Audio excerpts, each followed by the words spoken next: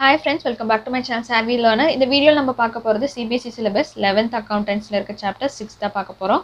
So last videoல few topics நம்ம discuss பண்ணோம். So அதாவது modern classification of accounts வந்து last videoல நம்ம பார்த்தோம். So அதோட sum வந்து இந்த வீடியோல உங்களுக்கு நான் டீடைலா எக்ஸ்பிளைன் பண்ண போறேன். So first நம்ம question என்னன்னு பார்த்தறலாம். So analyze the following transactions, state the nature of account and state which account will be debited and which account will be credited on the basis of modern classification of accounts. So modern classification வச்சு நம்ம எப்படி போட போறோம் அப்படினா so நான் transactions இந்த பக்கம் 1 by 1 எழுதிருக்கேன். என்னென்ன accounts வந்து இன்வால்வ் ஆயிருக்கு. So nature of account, how affected, debit, credit. So இது வந்து சின்ன sum. So இது பேசிக்கா ஒரு 10 transactions வச்சு நம்ம 1 by 1 நம்ம போட போறோம். So first transaction பாத்தீங்கன்னா Dinesh started business with cash rupees 5 lakh. So இதுதான் வந்து first transaction.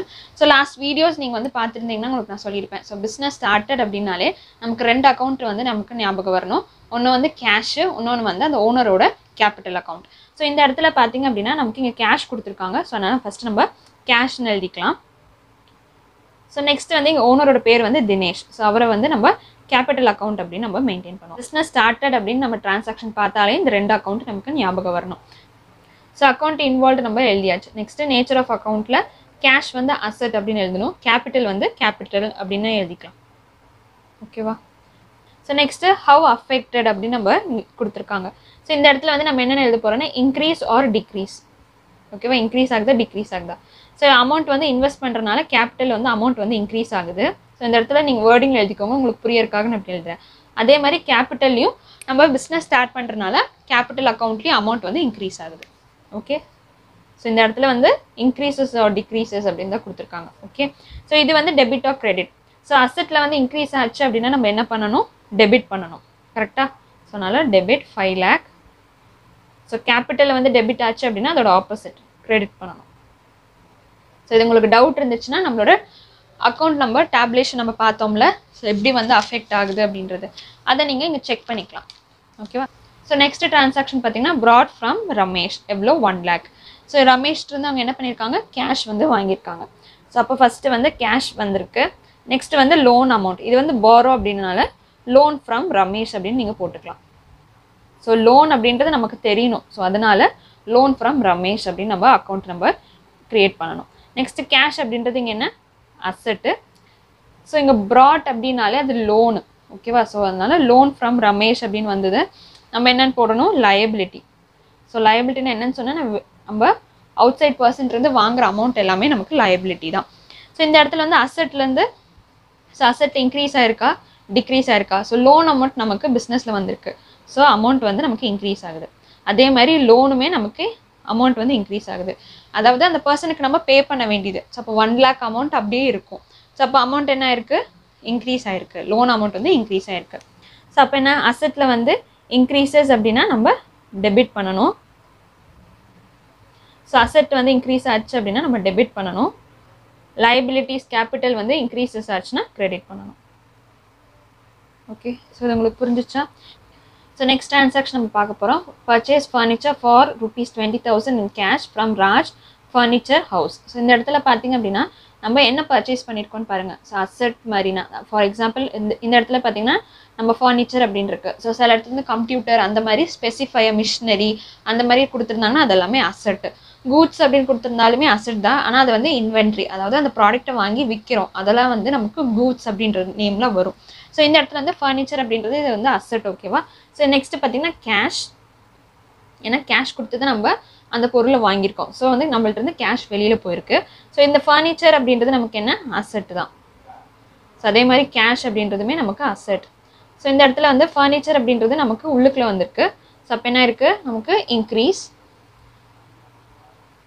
நெக்ஸ்ட் கேஷ் வந்து நம்மள்ட்ட இருந்து வெளியில போயிருக்கு. அதாவது நம்ம இந்த கேஷ் கொடுத்து தான் அந்த ஃபர்னிச்சரை நம்ம வாங்கியிருக்கோம். ஸோ அப்போ கேஷோட வேல்யூ வந்து டிக்ரீஸ் ஆகுது. எவ்வளோக்கு டிக்ரீஸ் ஆகுது? 20,000. ஸோ அசெட் வந்து இன்க்ரீஸ் ஆச்சு அப்படின்னா நம்ம டெபிட் பண்ணனும். சோ டிக்ரீஸ் ஆச்சு அப்படினா நம்ம கிரெடிட் பண்ணனும். சிம்பிள். சோ நெக்ஸ்ட் டிரான்சாக்ஷன் பாத்தீங்கன்னா purchase furniture from Delhi Safe அப்படின ஒரு கடை. ஓகேவா?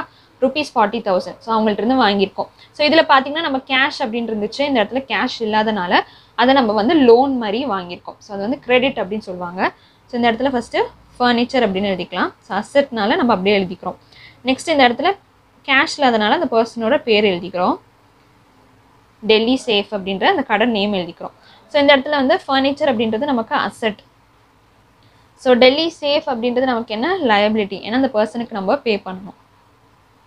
ஸோ இவர் வந்து நமக்கு ஆக்சுவலாக கிரெடிட்டார். ஓகேவா, இது வந்து நம்ம கிரெடிட்டார் அப்படின்னு நம்ம ஞாபகம் வச்சுக்கலாம். ஸோ சிம்பிள் நீங்கள் லயபிலிட்டின்னு கூட நீங்கள் ஞாபகம் வச்சுக்கலாம். ஏன்னா இந்த சம் பொறுத்து மட்டும் நம்மளோட 5 கேட்டகரிஸில் மட்டும் தான் நம்ம டிவைட் பண்ணுறோம். So asset, liability, capital, revenue, expenses. So அந்த மாதிரி தான் நம்ம பிரிக்கிறோம்.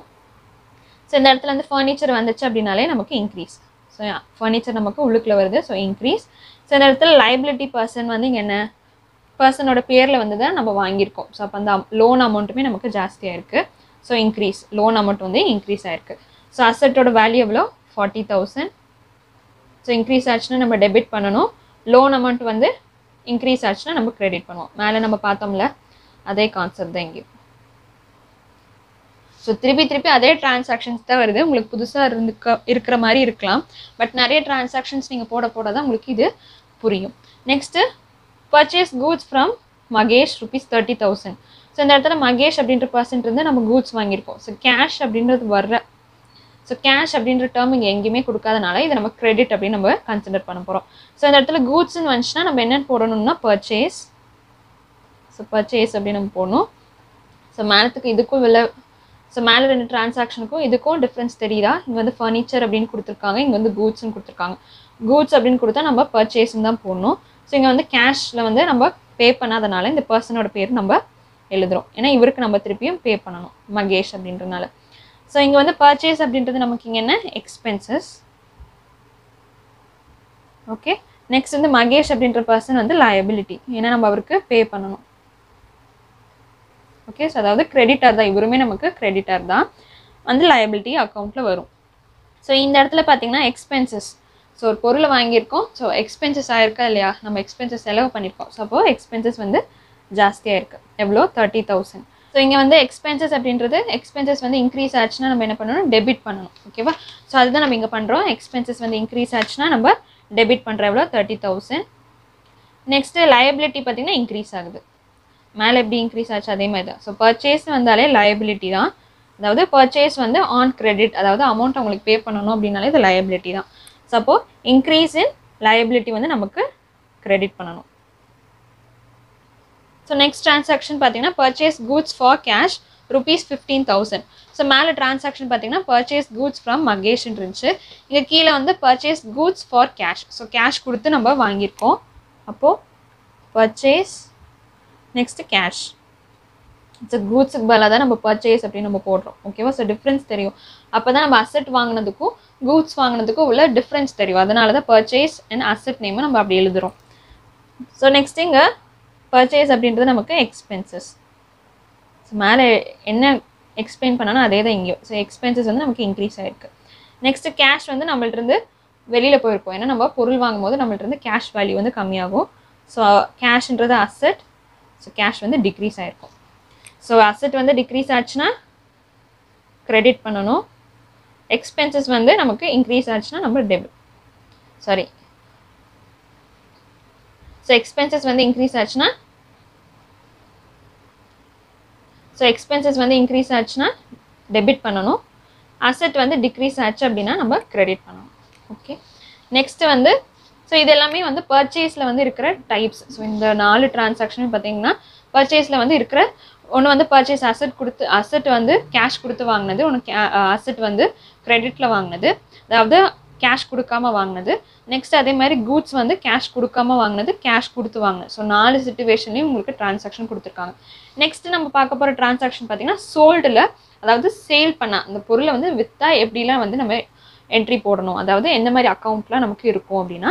So first sold goods for cash to Karim. So இந்த இடத்துல வந்து யார்கிட்ட ஃபார் கேஷில் தான் கொடுத்துருக்கோம். ஓகேவா, ஸோ அதனால் நேம் வந்து இம்பார்ட்டன்ட் கிடையாது. ஸோ அதனால் கேஷ் கொடுத்தா ஃபஸ்ட்டு கேஷ்னு எழுதிக்கோங்க. இங்கே வந்து பர்ச்சேஸ்க்கு நம்ம என்ன பண்ணோம், பர்ச்சேஸ், அதாவது பர்ச்சேஸ்டுன்னு வந்துச்சு, பர்ச்சேஸ்ன்னு போட்டோம். இங்கே வந்து சோல்டு, ஸோ அதனால் சேல்ஸ். ஓகே, ஸோ கேஷ்னா அசெட், சேல்ஸ்னால் நமக்கு இன்கம். ஸோ பர்ச்சேஸ்னால் எக்ஸ்பென்சஸ், சேல்ஸ்னால் நமக்கு இன்கம். ஸோ அசெட் வந்து நமக்கு இங்கே என்ன இருக்குது, இன்க்ரீஸ் ஆகிருக்கு. ஸோ நம்ம ஒரு பொருளை விற்கும் போது நம்மள்ட்ட ஒரு பொருள் போகுது அப்படின்னா அந்த பர்சன் யார் நம்மள்ட்ட ரிசீவ் பண்ணுறாங்களோ அவங்க நமக்கு அமௌண்ட் பே பண்ணுவாங்க. ஸோ அப்போ என்ன ஆகுது, கேஷ் நமக்கு உள்ளுக்குள்ளே வருது. So increase. ஸோ அதே மாதிரி சேல் வந்து நமக்கு என்ன இருக்குது, income. So income R revenue, நம்ம ரெவென்யூன்னு போடலாம், இன்கம்னு போடலாம். ஸோ நம்ம ரெவென்யூ அப்படின்னு கூட நம்ம மென்ஷன் பண்ணிக்கலாம். ஸோ இந்த இடத்துல பார்த்தீங்கன்னா சேல்ஸும் நமக்கு இன்க்ரீஸ் ஆயிருக்கு. ஏன்னா நம்ம சேல் பண்ணனால நமக்கு இன்கம், அதாவது ரெவென்யூ நமக்கு வந்திருக்கு. ஸோ அதனால இன்க்ரீஸ். ஓகே, நமக்கு என்னென்னலாம் உள்ளுக்குள்ளே வருதோ அது எல்லாமே நமக்கு இன்க்ரீஸ், நம்மள்ட்ட இருந்து வெளியில் போகுது எல்லாமே டிக்ரீஸ். ஸோ அப்போ இந்த இடத்துல இன்க்ரீஸ் ஆச்சு அப்படின்னாலே, ஸோ அசெட் வந்து இன்க்ரீஸ் ஆச்சுன்னா நம்ம என்ன பண்ணணும், டெபிட். ஸோ அமௌண்ட் வந்து 25,000. So liabilities, capital, revenue, so மூணுமே வந்து ஒரே மாதிரி இருக்கும். அப்போ இன்க்ரீஸ் பண்ணோம்னா நம்ம கிரெடிட் பண்ணோம். ஸோ இன்க்ரீஸ் ஆயிருக்கு, அதனால credit. Okay, so next sold goods to Sham on credit. So கிரெடிட்டுக்கு நம்ம விற்றுருக்கோம். ஸோ கிரெடிட்னாலே ஃபஸ்ட்டு அந்த பர்சனோட நம்ம பேர் எழுதிக்கணும். நெக்ஸ்ட் இந்த இடத்துல சேல்ஸ். சேல்ஸ் அதே மாதிரி தான் எழுதுவோம் நம்ம, ரெவென்யூ இன்க்ரீஸ் ஆயிருக்கு. ஓகேவா, ஷாம்ன்ற பர்சன் நமக்கு இங்கே வந்து, ஸோ ஷாம் அப்படின்ற பர்சன் நமக்கு இங்கே அசெட்டு. ஸோ அவரோடதுக்குமே நம்ம இன்க்ரீசஸ் தான். ஏன்னா நம்ம கேஷுக்கு பதிலாக வந்து ஷாம் அப்படின்ற பர்சன் வராங்க. ஸோ மேலே டிரான்சாக்ஷன் என்ன பண்ணோம் அதே தான் இங்கேயும் நம்ம கீழே பண்ணியிருக்கோம். பட் ஷாம் அப்படின்ற பர்சனுக்கு மட்டும், அதாவது இங்கே கேஷ்ன்னு போட்டோம், இங்கே வந்து ஆன் கிரெடிட் அப்படின்றனால நம்ம ஷாம் அப்படின்னு மட்டும் போடுறோம்.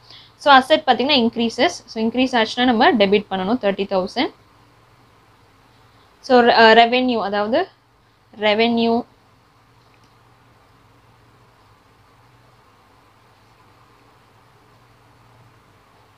ஸோ ரெவென்யூ, லைபிலிட்டி, கேபிட்டல் எல்லாமே இன்க்ரீஸ் ஆச்சு அப்படின்னா லைக் கிரெடிட் பண்ணணும், டிக்ரீஸ் ஆச்சுன்னா டெபிட் பண்ணணும். ஸோ இந்த இடத்துல என்ன இருக்குது, இன்க்ரீஸ் ஆயிருக்கு. ஸோ அதனால் நம்ம கிரெடிட் பண்ணுறோம். ஓகே, ஸோ அது உங்களுக்கு புரிஞ்சிச்சு அந்த சம். ஸோ இந்த ரெண்டு டிரான்சாக்ஷனுக்கும் cash receive from Sham ₹20,000, cash pay to Mahesh ₹10,000. So இது ரெண்டுத்துக்கும் accounts involve, nature of accounts, have affected, debit or credit. So இதை வந்து எனக்கு ஃபில் பண்ணி எனக்கு கமெண்ட் பாக்ஸில் கமெண்ட் பண்ணுங்கள். ஸோ மறக்காம நம்ம சேனல் சப்ஸ்கிரைப் பண்ணிக்கோங்க, அப்போ தான் நான் போடுற வீடியோஸ் எதுவும் நீங்கள் மிஸ் பண்ணாமல் பார்க்கலாம். So stay tune for more videos. Keep வாட்சிங், கீப் லேர்னிங். தேங்க்யூ.